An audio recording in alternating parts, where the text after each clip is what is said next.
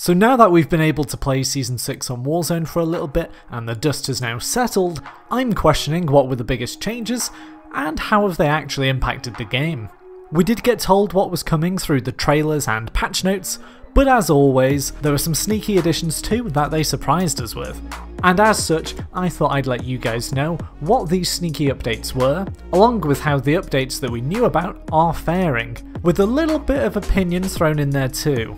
So let's start with the two bigger changes to weapons that we were told about, which were the C4 nerf and the Origin 12 nerf. If you've been on in the past couple of days and are a keen C4 thrower, then I don't need to tell you that this nerf really has massively impacted on its effectiveness. The delay before you explode it is really tricky to get used to, and means you get caught out a lot and often just sent to the gulag whilst you stand there and stare at them with an air of disappointment and dismay. On top of this, the distance and speed at which you throw the pieces of C4 has also massively reduced. They just kind of flop out of your hands like a sedated trout. I mean, the amount of people I've seen blow themselves up with C4 by accident is just kinda sad now.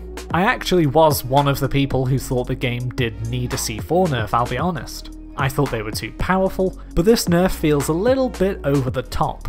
If you haven't hopped onto Season 6 of Warzone yet, do yourself a favour and run Semtexes. On the flip side, the Origin 12's nerf is hardly noticeable. This was nerfed by reduced damage at extreme close range, but its fire rate and high damage anyway still makes it pretty damn good.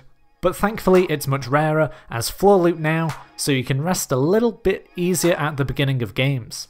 Now let's briefly talk about map changes. We knew the metro system was coming to Verdansk, and there have been a few issues with it. There was a day one bug where you could survive in the gas when you were riding the metro, which some people actually won from.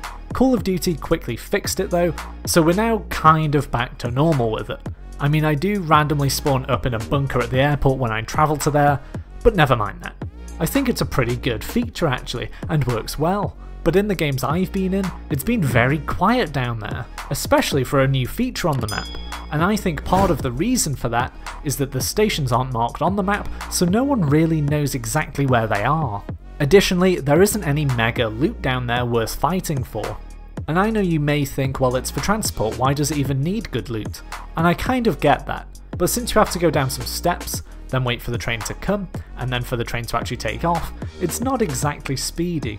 Like, compared to above ground travel, there can't be a lot of time difference on some occasions between stops.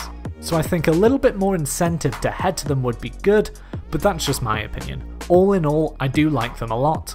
Okay, so that's stuff we knew was coming to Season 6. But honestly, there were some pretty important and game-changing alterations to Warzone that were made that they never even mentioned. Straight off the bat, you can get juggernauts in normal games now. How insane is that? If you head into bunkers where ultra rare loot is, you have the chance of getting the juggernaut killstreak. You just have to call it in and crack it open.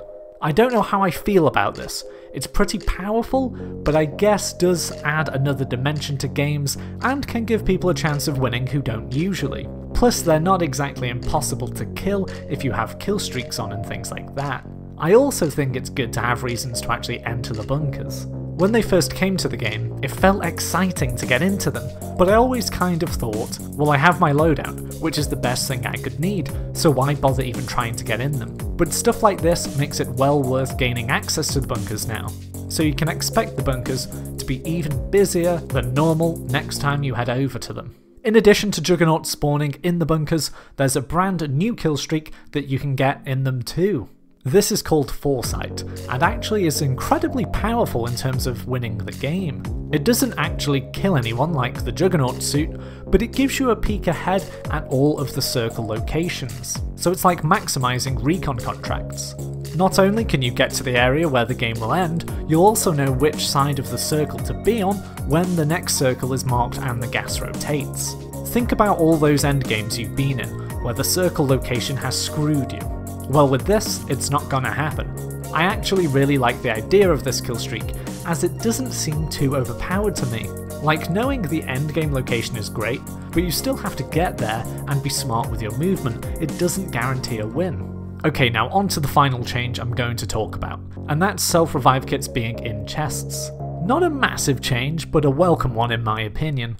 They are, as you might expect, rare loot items and can appear in normal loot chests, so you don't have to go to bunkers for these. But remember, more rare items in chests means a reduction in other rare loot items in there, like gas masks and armor satchels. Apart from that, I can't really think of any negatives associated with these self-revive kits. One piece of advice I would offer though is that you can expect more people to have self-revives on now. So keep an eye out for people self-reviving when you're next in gunfights with other teams. But that's all from me in this video. Did I miss anything new to Season 6 Warzone? And what do you guys think of the new additions to Warzone? Are they overpowered, or are they just a bit of fun?